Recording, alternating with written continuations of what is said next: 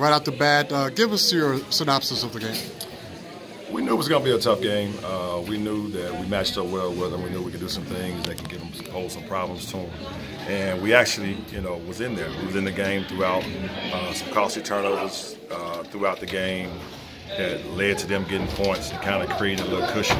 Was kind of the difference in the game. I think throughout the game, going into the third quarter, the rebounding battle was even. I think we was up. It was kind of trading baskets going back and forth.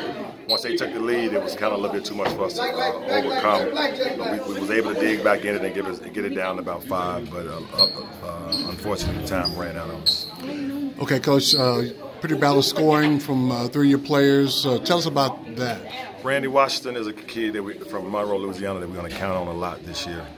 Candace Paramore grew up a lot over the summertime.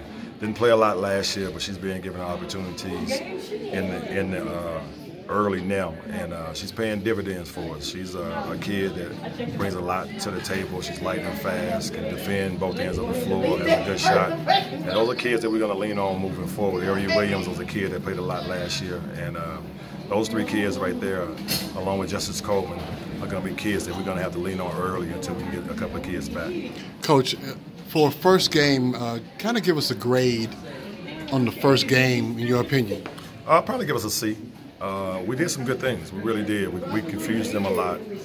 We made them have a little bit uncomfortable out on the basketball court. I would give us a C. I mean, a lot of things that we can work on are correctable, and we will work on those things as we move forward.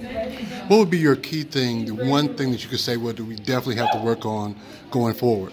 Rebounding, box out and rebounding. I think with the rebounding margin, like I said, it was tight way through three quarters, and then I think they wound up rebounded us about 10 down the stretch.